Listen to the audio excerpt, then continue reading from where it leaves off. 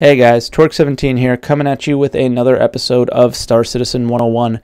What we're going to be talking about in today's episode is the hangar. We're actually not going to physically be in a hangar in the game. We're actually going to be on the RSI website showing you how to configure your hangar, as well as a few other tabs in the hangar section of the website. Should be a quick, short episode, just going over the basics, and then our following episodes will actually be in the hangar. We'll do a little tour of each one.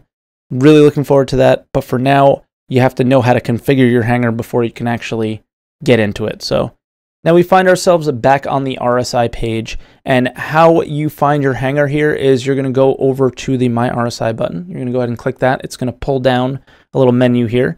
You're going to go ahead and click My Hangar. Under this section, you'll see it kind of defaults us on the My Gear section, which basically has all of your items that are in your hangar on your account. So everything here is ships, subscriber flare items, weapons, what else? Backer rewards, all sorts of things that they have here.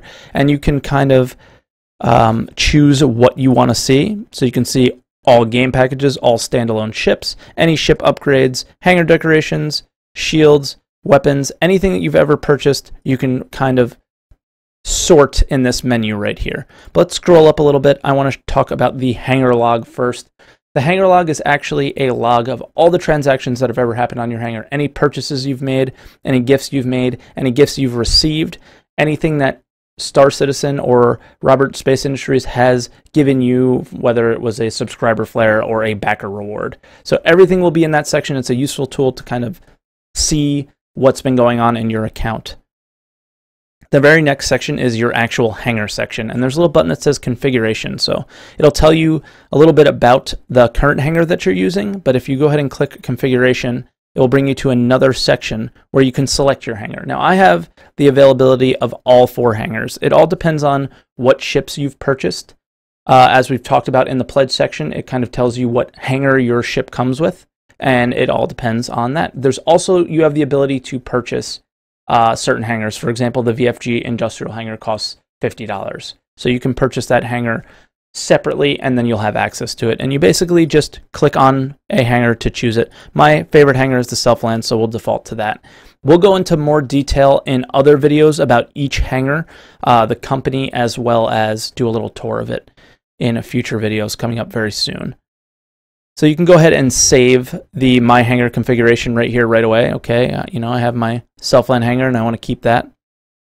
And it'll default it. Now, as you can see over here, it says My Ships in this section, and there's nothing there. What does that mean? I have no ships? No.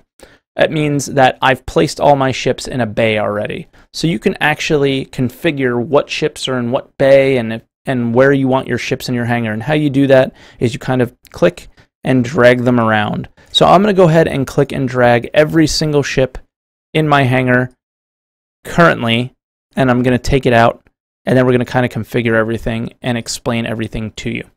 Now, right away, you can see that there is a ship name, so it says Constellation Aquila, and then the size of the ship.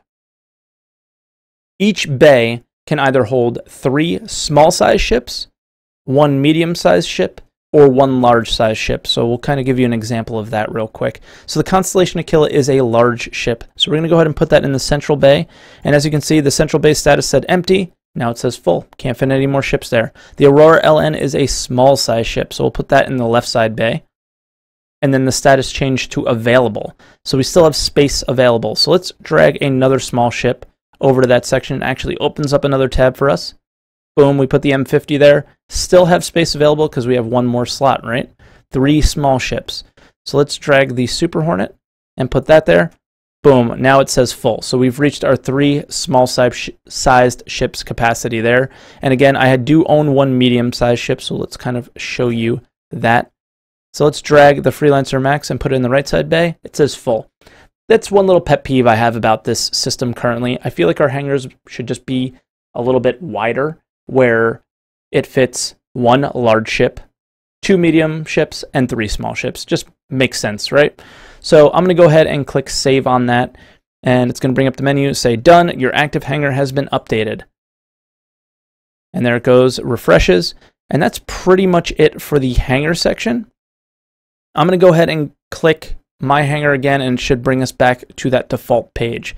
So the one thing that I do want to show you guys is that My ROM section. There is a new system that's been put into Star Citizen fairly recently, which is the rental system. So if you don't own a lot of ships, you only own one ship, let's say, for example, it's an Aurora, but you really want to fly a Hornet. You can rent the Hornet for 7 days, and you'll have it for 7 flyable days. It's pretty exciting. We will go into much more detail about that in the future. It kind of takes away the pay-to-win aspects of Arena Commander at the moment, and you basically have access to every flyable ship in-game. Now, you just earn it with in-game currency. So let's go ahead and click the My ROM section, and it basically has the same hangar log, but for your electronic access, which is the name of the store where you rent stuff. Again, we'll go into more detail on this in the future. So that has a log of every purchase I've ever made in the electronic access store. And then it also shows my current purchases.